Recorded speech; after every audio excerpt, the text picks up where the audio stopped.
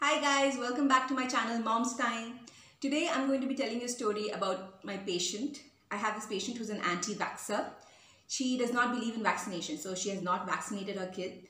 And we have had a lot of back and forth debate about vaccination, and let's just say we have reached a point where we agree to disagree. So recently she came to me with an upper respiratory infection, just a regular cough, cold with a slight fever.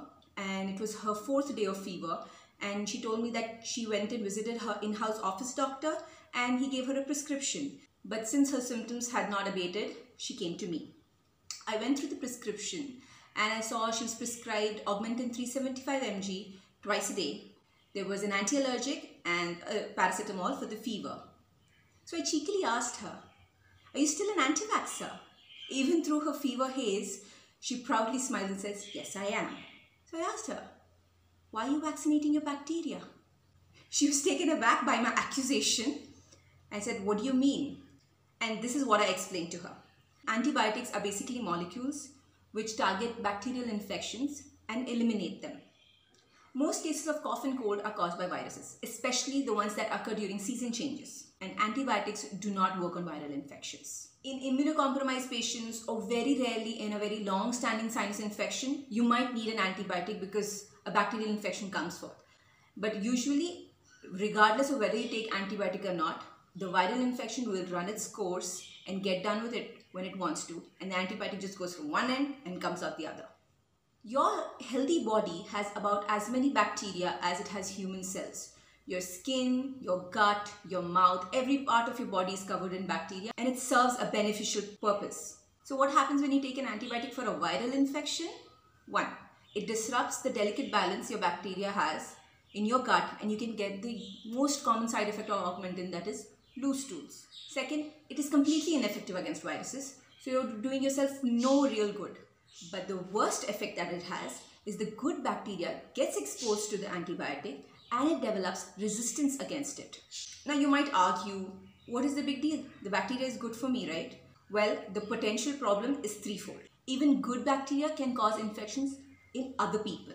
2nd, the mechanism by which the bacteria is resisting the action of antibiotic can be passed between two bacteria. So a good bacteria and a bad bacteria, when they shake hands, they exchange genes. Irrespective of whether it had any effect on you or not, whether you got loose stools or you recovered, irrespective, it will get passed in your urine and stools, and the sewage bacteria will come in contact with the antibiotic and develop resistance against it.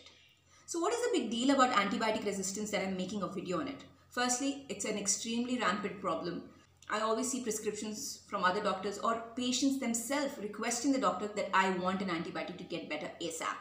An antibiotic is a very precious resource. The first antibiotic to be discovered was penicillin, and that was in the 1920s. And this was a miracle breakthrough drug. Soldiers wounded in war who would need amputations because their injured limbs would get so badly infected that the whole body would get sepsis. It was one of the biggest discoveries of the century and it changed the fate of so many soldiers in World War II.